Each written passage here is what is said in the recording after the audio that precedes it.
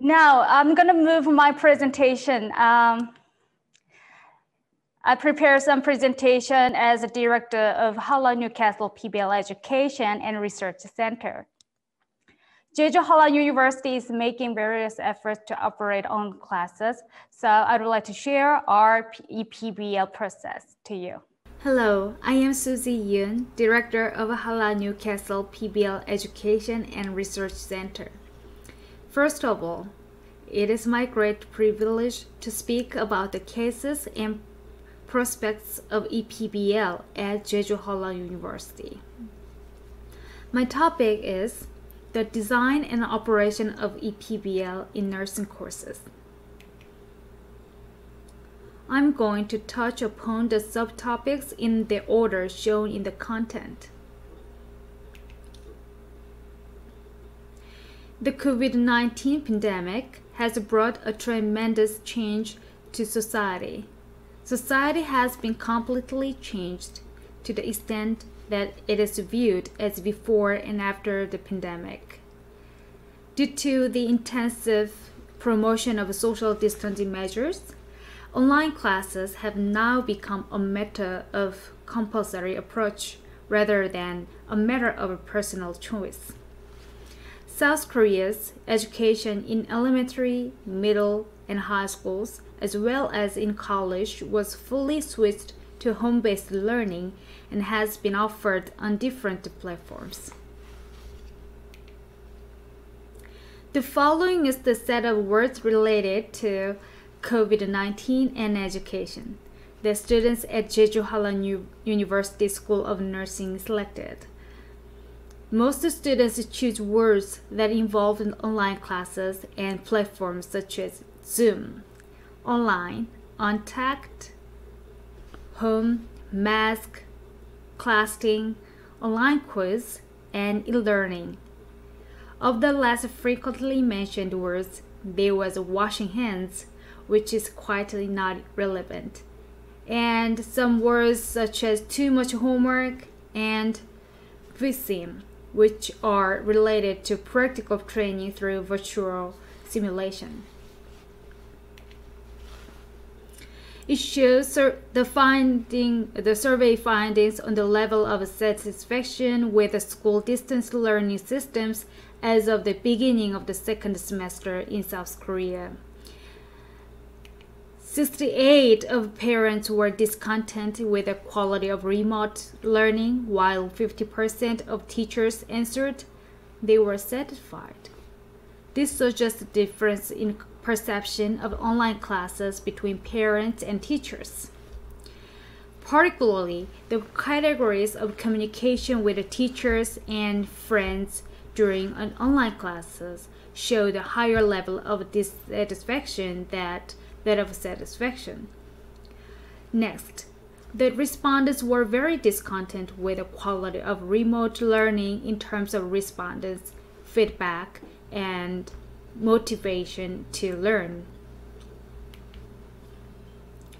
This data was released by Harvard University concerning education responses by OECD countries.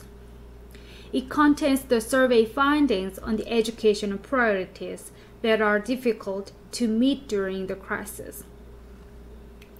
Noticeably, the respondents answered that although ensuring the continuity of the academic learning of students should be the top priority, it is the most difficult to deal with. This suggests that concerning the education priorities, the respondents found it very difficult to ensure education and support during the crisis. Particularly, availability of technological infrastructure and addressing students' emotional health were selected as the challenges in making education responses during the COVID-19 pandemic. Given the two answers, online learning requires more investment in creating technological infrastructure as the most urgent prerequisite. And due to the non-face-to-face learning environment, more communication with students is needed. This data shows positive, unexpected educational result of the COVID-19 crisis. The respondents answered that the most positive result was an introduction of technologies and other innovative solutions, followed by increased autonomy of students to manage their own learning and increased social interests in education. Cheju Halla University has strengthened its online education system since 2019. By launching the Learning 5.0 initiative this year, we had led innovation of technologies for education. Under the guidelines, e-PBL has promoted full-scale. e-PBL is an acronym for Electronic Problem-Based Learning. It is extended to teaching and learning in offline and online spaces using electronic media, diversifying from the existing framework of online-centered education. A great advantage is that its application can be maximized to the different teaching activity. It ranges from curriculum design to media use. It is online-based teaching and learning method that utilizes internet platform, including websites and social media. We use such platforms as Zoom, webinar, and YouTube to allow for real-time online video lectures. The term e-PBL already existed before the outbreak of COVID-19, but it was not easy to agree upon and apply to school education due to concerns and burdens because of a pandemic. However, the nation postponed the start of school semesters for the first time in history, followed by the start of semesters with online classes. Thus, full-scale e-PBL has become a reality of the Cheju Halla University School of Nursing and is now normalized as a teaching and learning method. With the acceptance of the online classes, school education is highly likely to change rapidly. Once online classes are normalized, students will perceive that they can study by taking whatever classes they want in any places and at any time, going beyond the physically limited school space. To put it differently, they will no longer confine their perception of the school space to space for offline gatherings. It will also bring changes to the perceptions of roles and teachers and students. We should avoid inserting knowledge into our students but allow them to experience the knowledge building process while pursuing the goal of a personality building education. To this end, teachers should precisely monitor students and provide both affective and emotional feedback. In terms of educational tool called EduTech, we should study different types of online teaching methodologies. It is also necessary to adopt the teaching and learning model of offering feedback to learners by applying the appropriate educational content. This requires the innovation of on-class and evaluation methodologies. Then, what should be the new role of teachers?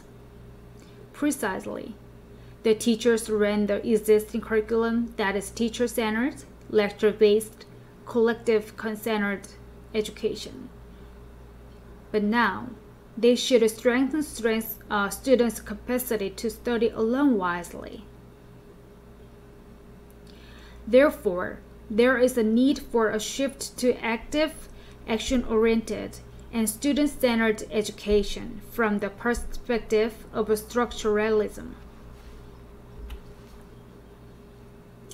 In the so-called Fourth Industrial Revolution, the key to the success of the education system lies in flexibility, particularly the COVID-19 crisis provided an opportunity to realize the necessity of flexibility in the overall education system. For a flexible educational system, we need to redirect our curriculum to pursue individual performance rather than the quantity of learning, evaluation of process rather than the results, self-diagnosed learning rather than test-oriented learning. Society will place greater importance on self-learning and problem-solving skills rather than on the contents of knowledge. Therefore, the current classification of subjects will be weakened, while more emphasis will be put on the practicability of converging multidisciplinary knowledge to solve problems. Different types of educational programs involve different teaching and learning methods, as well as different learning activities and effects. One them, problem-based learning can be applied to reality in the forms of team-based learning and project-based learning. These require the arrangement of respective learning spaces. Therefore, online platforms are introduced to better allow team-based learning and project-based learning. A successful e-PBL should be based on the four requisites.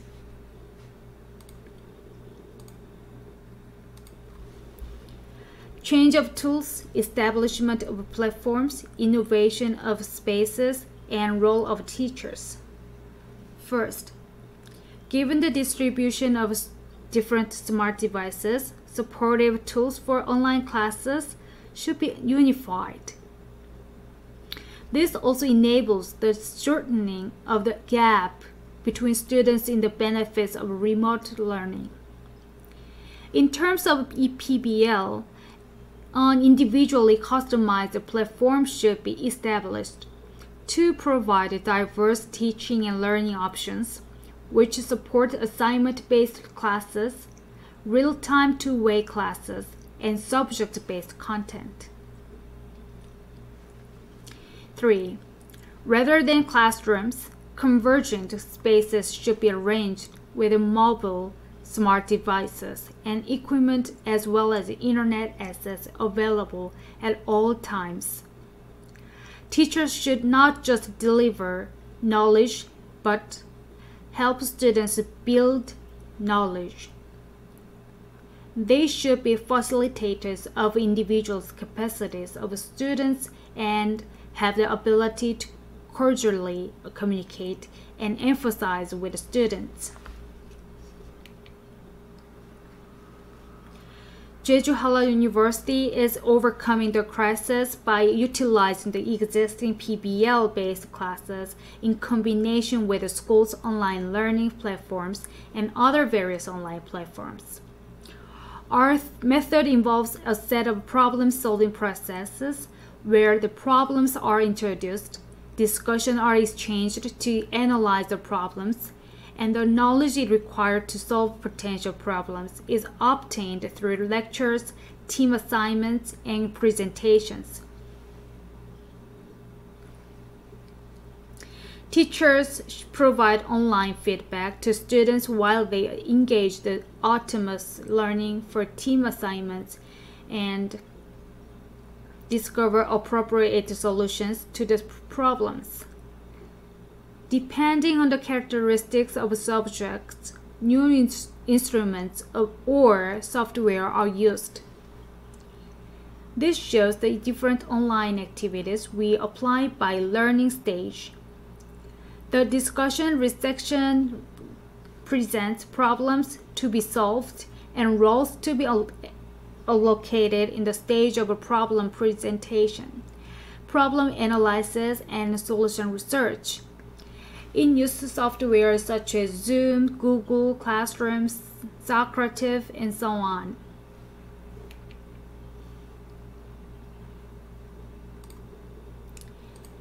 To present the problem of scenario, there are Zoom, Google Classroom, Mentimeters, and Socrative, and e-PBL.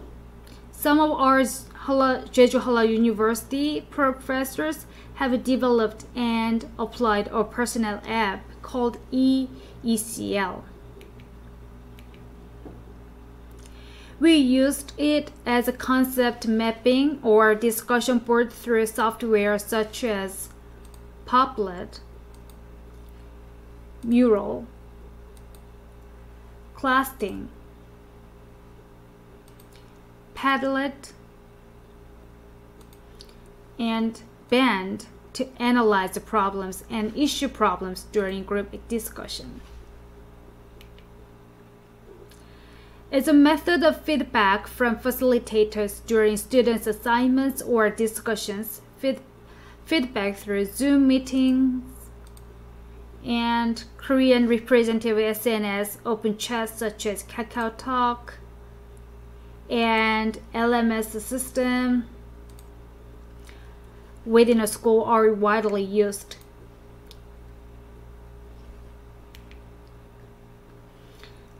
The Simfloor. As a mean of mutual communication for group activities among students, they were Discord video calls, and micro teams, and Mural. When students present, they also use platforms like Zoom and YouTube. Students strive to convey knowledge and skills by devising their assignments in a variety of creative ways. I'd like to show you a short presentation video that I remember being most creative recently. It is said that the students took and edited their one Lego photos while moving. So they're moving. For evaluation, we mainly use quiz type evaluation. They were Socrative and Kahoot and EduFeel. There is also an application called Quiz EduFeel developed by one of the professor herself.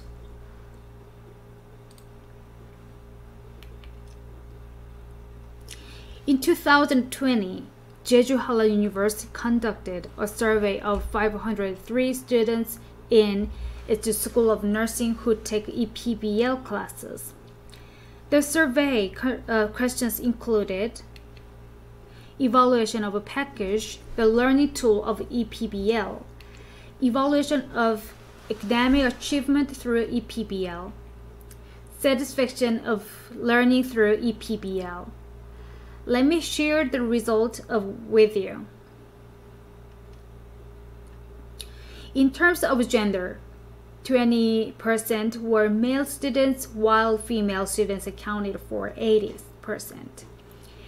This shows the students' responses to the digital devices they mainly use for learning through the e-PBL platform. As you see, most students use laptops, followed by desktop and tablet PCs, in that order. Noticeably, 9 of the respondents have only smartphones. Now, you can see the score given the nursing school students for their academic achievement, learning satisfaction, reliability of tools, and evaluation of the package. The survey results show the high level of reliability of the tools. The maximized score of each category was 5. The students gave 3.98 to academic achievement and 3.81 to learning satisfaction and 4.107 to evaluation of package, all of which stand at a high level. According to the analysis by school year, the first-year respondents gave the highest score in all the categories. Noticeably, the first-year students are never experienced previously PBL courses, only experiences e-PBL methodology. The learning activities that are most frequently used on our LMS platform were listening to the lecture, assignments, activities, and quizzes in order.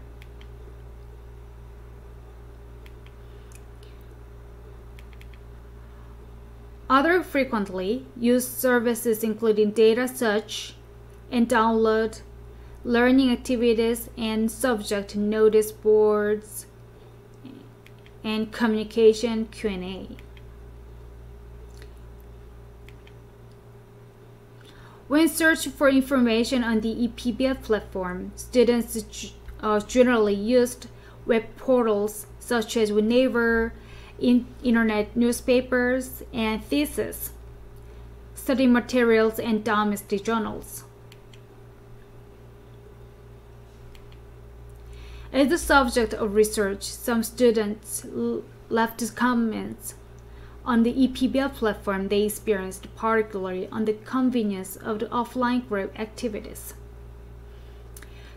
They said that can preview the lectures, optimize the speed of lectures to their learning pace, and that the lectures are allowed for repeated learning.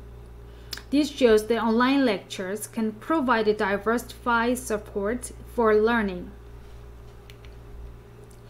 On the other hand, teacher-student interaction and inter-student interaction was reduced in comparison to offline classes. There were comments on the lack of infrastructure for online classes and increased amount of learning. Cheju Halla University has made a range of efforts to build infrastructure for online classes and reinforce professor-learner interaction. Due to the COVID-19 pandemic, the age of new normal began in the field of education as well. The term new normal often appears with attempt to reflect on the past and explore a new order. Our field of education is also facing the era of new normal. It is now time to consider the era of new normal in education, where we should prepare for the education in the future based on the current new conditions in the field of education amid the pandemic. In the current era, the main agent that operates classes on the front line of education should be the teacher. It is true that through remote learning, students engage more extensively in the classes by asking questions and providing feedback on the content. However, the teacher should control of the procedure as main agent. The role of teachers in a post-COVID-19 era is critical in that sense.